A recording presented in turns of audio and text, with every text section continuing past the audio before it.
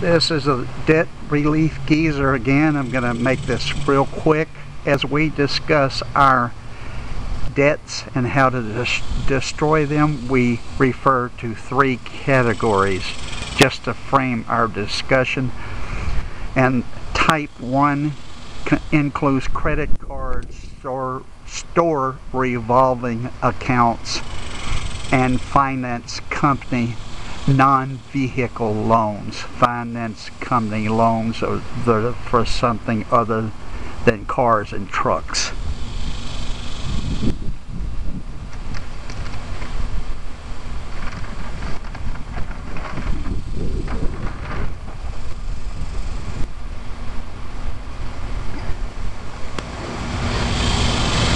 Then when we talk about type 2, we mean credit cards, store revolving accounts, finance company non-vehicle loans, and then including vehicle loans, whether they are bank, credit union, or finance company loans.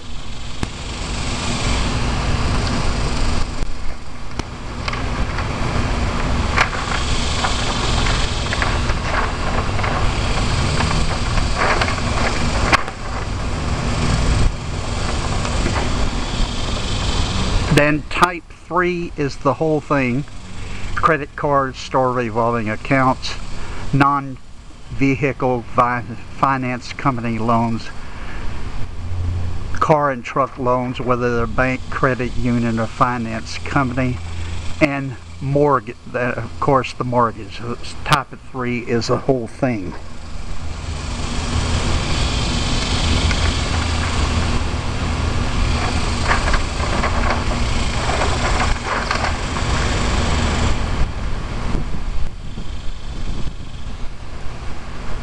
With this extra fuel version of the debt destruction engine, type 1 debt, credit cards, store revolving accounts, and non-vehicle finance company loans can be destroyed in from 2 to 4 years. Type 2 debt, which includes a 3 we already just now mentioned, plus vehicle loans, whether they are a credit union, bank, or finance company. Altogether, those can be destroyed in from 3 to 5 years. And type 3, which is everything, including the mortgage, can be destroyed in from 5 to 10 years using the extra fuel version of the debt destruction engine. Please don't be discouraged by the 10 years. There are things you can do to cut the time down considerably.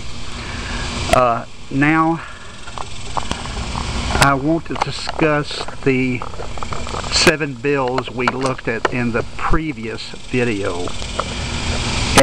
We had 7 accounts, 3 credit card, 2 store revolving accounts, and 2 finance company accounts.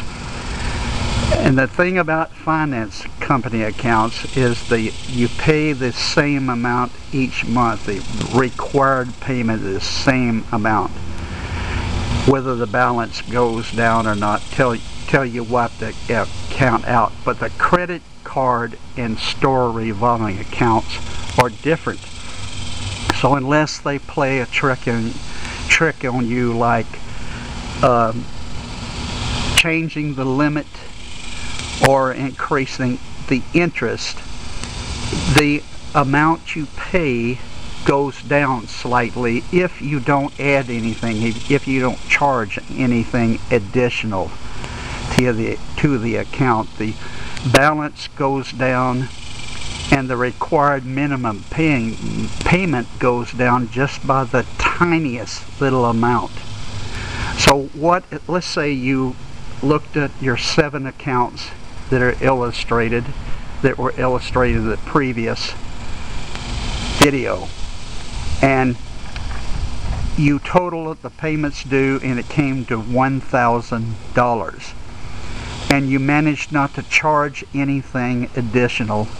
You come to the second month, and because the credit card payments due and the store revolving account payments due went down just slightly, you total the amount that you owe for all 7 accounts, and let's say it comes to $990. What if you subtracted the $990 from the $1,000? That leaves 10. You pay the minimum required payment on bills 2 through bills 7. Then on bill 1 you pay the minimum required payment plus the $10. You're taking a block payment and you're paying the same block payment every month to the same bills. This is hard to do because you're already oppressed by debt, and then here you are paying the same amount every month. But you do that all the way through until you pay off all 7 accounts. So in the 3rd month you total up all 7 accounts. Let's say it comes to $979. You subtract that from 1,000. That leaves $21. So you pay the minimum required payments on bills 2 through bill 7, and on bill 1 you pay the minimum required payment plus $21. Then you continue to apply that same block payment all the way through until you destroy all 7 accounts. This is called inherent momentum, which we will look at in the next video, which will be another of those text only videos. So please join me again as we can continue to figure out how to destroy our debts with the debt destruction engine.